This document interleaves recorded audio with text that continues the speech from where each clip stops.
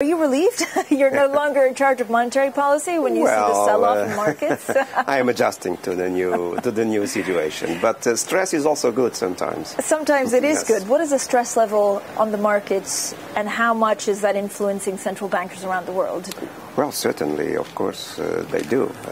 Central banks know that the transmission of monetary policy goes through the markets, and so that's what they do. And we see some indicators of stress here and there, starting with the country where we are.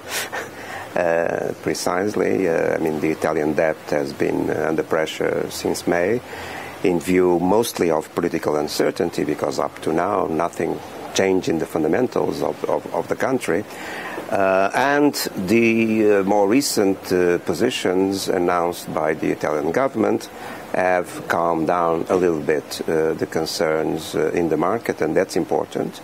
The notion that Italy has no intention of challenging the European rules, confront those rules, that will, I'm sure, will calm down markets again. Are you worried that it can flare up again? With your time at the European Central Bank, you're always concerned, right, about about politics going wrong? Well, yes, of course. For instance, in 2011, there was a big, say, market concern, almost panic, regarding the Spanish and the Italian debt, precisely, which led us at the time to intervene even. But the situation was, of course, much worse than now, no comparison. But just to say that central banks have to be on the alert with these things. And fortunately, the Italian government has given these reassurances. Let's wait now for the budget, because that will be the real test to see where the policies will lead the fiscal position. If you're on the Federal Reserve, right? Yeah. Should the Federal Reserve actually look at the sell-off in emerging markets? Should central banks actually be very sensitive to movements, especially if these movements are almost triggered by your own currency going higher? Well, it's a difficult question because, of course, legally, central banks have a national mandate defined by their legal framework. So, of course, they take care as long as they see that these spillovers on other parts of the world then may have negative feedback on their own country. And I'm sure that they look into that from that perspective. But on the whole, they have to look foremost for their national mandate, of course. And that's what is happening. The dollar is going up as a result of the combination of a very loose fiscal policy and monetary policy adjusting to the risks that creates. And that combination, we have seen historically, leads normally to an appreciation of the dollar, and that puts pressure on countries that have a lot of debt denominated in dollars. And that's what is happening right now. And it's a risk, of course, for the world economy. Yeah, and coupled with that, of course, you have these trade tensions possibly escalating between China and the U.S. So how should the Fed, but how should the ECB view trade tensions and take them into account into their monetary policy? Well, they factor in the possible negative effects on growth, and so on the pressure on domestic demand and prices, ultimately, which, of course, the central banks concentrate on. And that's the way that is factored in. And it's certainly being factored in. I'm sure the Fed alluded to that in their last statement. But these are some of the risks present in the situation. But the situation is now, for the world economy, for the moment, is a good one, because the excessive fiscal stimulus in the U.S. plus the fiscal stimulus in China are supporting growth for a while.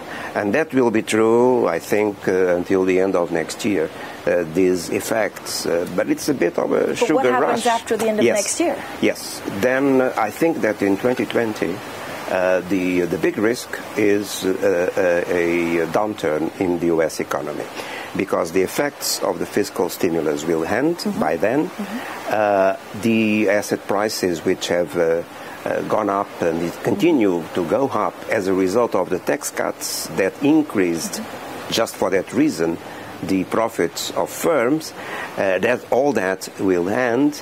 And so with the overstretched valuations, we may have corrections that will trigger a downturn, which may be even very significant in 2020. Okay, but a significant downturn, what would that mean for the global economy? Well, also the global economy will suffer the same at that moment, of course, because the U.S. economy is so important, and there is also, say, psychological contagion to other asset markets in other parts of the world. As we have seen several times, there is a big correlation, and so that may happen. Also, it's also true that the ECB and the Bank of Japan will be also tightening their policies by then. So all that combined means that the big risk looking ahead lies indeed in 2020 if these corrections will materialize and can trigger a significant downturn in the world economy. So next week we celebrate the 10-year anniversary of the Lehman collapse. Would 2020 risk being as violent as the financial crisis? I really don't think so.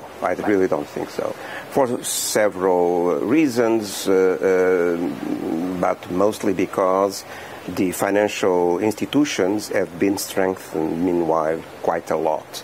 And that's very important. Also, one never knows, because in 2008 there were some hidden things that most people didn't know about.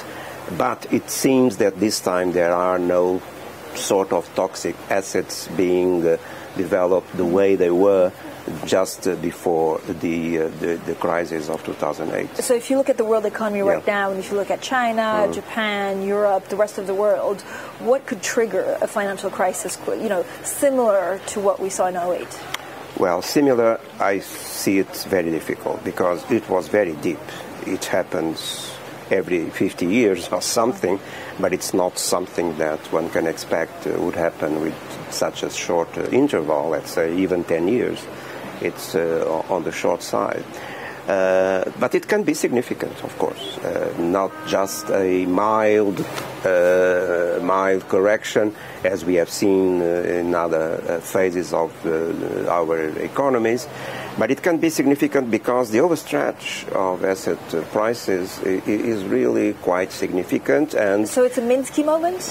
Well, it can be the correction in financial markets. Well, of course, it's very difficult to predict that sort of thing. But just looking to the fundamentals and how they evolve until the end of next year, while the sugar rush of the fiscal stimulus will still produce an effect, and then afterwards, there will be a reassessment of those valuations, and certainly the earnings of the firms will not continue to jump as they have jumped now as a result of the tax cuts.